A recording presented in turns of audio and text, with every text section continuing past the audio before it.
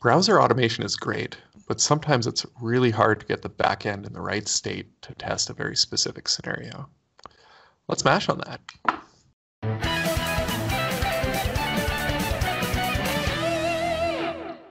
Hi everybody, and welcome to another episode of the Asp.Net Monsters. In today's episode, we're going to delve a little bit deeper into Playwright, and it sounds like we're going to talk a little bit about how to set up test states. Yeah, well, what we're going to play with is intercepting network calls so that we maybe don't have to set up that backend to get it in the right state.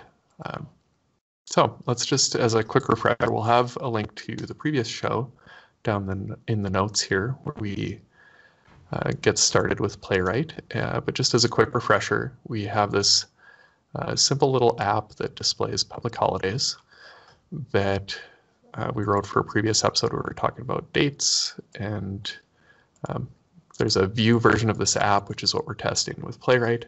So our little test will go to this page, take a screenshot of it, and that's about all it did for our getting started piece. But what I'd like to do is test a few different scenarios, maybe where the API returns different data, because this page actually calls an API endpoint here on my app that returns some data. So we'll just have it maybe test a scenario where it's returning some different data, and then also test an error scenario. And that's the one that I always find is a little bit tricky to test. To test the browser app where the network failed, or the server returned some kind of error, and making sure that the application actually displays that error. So just as a quick refresher though, here's our Playwright test. We create a browser context here, and then we just tell it, we create a new page for it, tell it to go to a specific page. We click on that view link that I clicked on manually when I was looking at it. We take a screenshot and then close the browser. That all happens really quickly, so to run that I just do node and then basic web tests. It's just a simple node app basically, and it's going to fire that up, run it, and right, so I have this running headless right now, so we don't even see the browser come up. It happened really quick. There's that snapshot that I took of the app. Easy enough. Okay, so let's take a look at this concept of intercepting the network call. So one of the things that I would like to do is just have that API return some different data. So what I can do here is I can set up, actually I can do this even further up here. I would need to do it, but right after we create the page. So I'm going to define some fake holidays here that I want to return. So we have January 2nd and then just some other totally fake holiday. And what we do is we can set up these routes with the page. We can do this globally off of the browser context as well. I'm just going to do it off the page. I'm going to say if anybody calls API/public holidays, that's the wrong one. I would like it to return these fake holidays here. We're going to return status code 200, and then the body of the response is going to be these fake holidays that I've defined.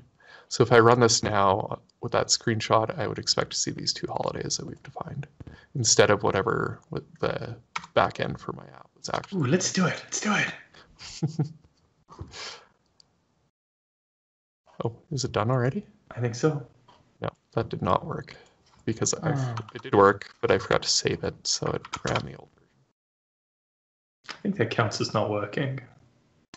There we go. Ah. So what I love about this is how fast that was. One of the things I really love about that. Like that returned really quick. That started up the browser, took a screenshot, navigated to some pages, made a fake network request, or it made a network request as far as the browser is concerned. We just returned something different. So that was easy enough. That's returning some fake data. Now, instead, what we might want to do is what I was talking about earlier, returning an error state. So here I want the server to return a 500 error and just the string that says server error, whenever that happens. And then what I would like to do is make sure that when that does happen, so if the server returns an error, that we actually display an error message so that the user knows that something bad happened and isn't just waiting for something to return that never returns. So I can run this, and now it's just blank. It's not displaying an error yet. But I know that basically what I would like it to do is display some error message in a element with a specific ID. So I can go and after we go to that page, I'm going to look for the text content of an element with the ID API error. That doesn't exist in there yet, but we'll go at it in a minute. And I'm going to give it a really short timeout because I don't want it to sit there and wait for a really long time. The default is actually 30 seconds on these things, which is a long time to wait. I just want it to basically return almost right away this 100 milliseconds, especially since we're just stubbing out that network call, intercepting it and returning 500 right away. We shouldn't have to wait very long. And then what I'm going to do is assert that an error message was returned. A bang bang, you're a Boolean. Check on this to just make sure that there's some text there that's displayed. For the purposes of my test, I don't really care too much what the text is. I just want to make sure that something was displayed in this API error container. Okay, so I can run this now. And I would expect that assertion to fail, hopefully. And it did. So here it actually timed out. So it said the API error thing didn't happen. What you'll notice here, though, is that I'm getting this warning. So my process didn't actually return, because what happens if this times out is it throws an exception, and I didn't handle that exception. So the way we should probably be writing this is that we would do a try-catch, wrap everything here around a try-catch that we're doing in a try-catch.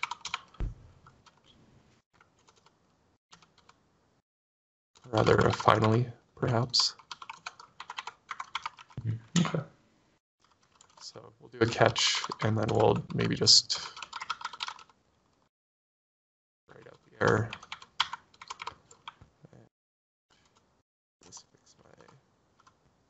So just wrapping all of the work that we're doing with Playwright after we've created the page, wrapping that in a try-catch, make sure that we handle it, and then close the browser properly after, just to make sure that it doesn't like stay hanging around like this. Now it should kind of fail more gracefully. So it did exit with an error code now. Actually, I probably didn't have an error code. I should change that to return an error with a error number. Yeah, but you could probably just take the catch out.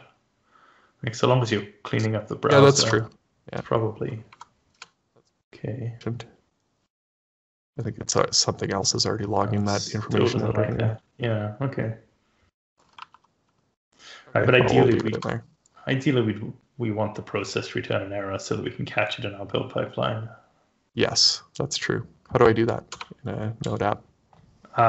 Without this complaining about unhandled promise rejections? I don't know. Exit.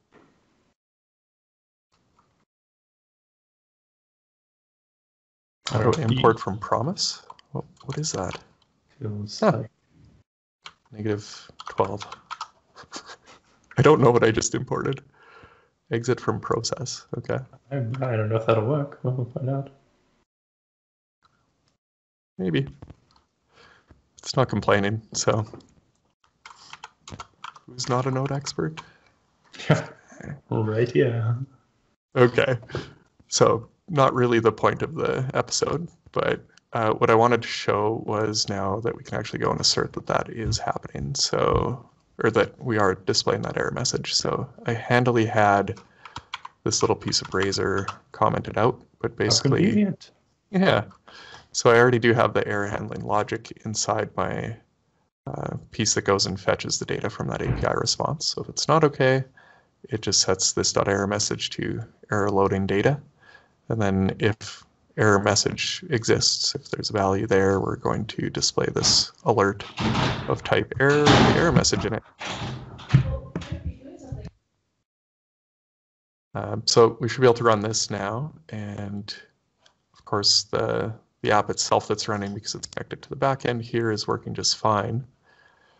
Once it spins up, I can go to the view sample and it displays the data just fine. But now when I run my test,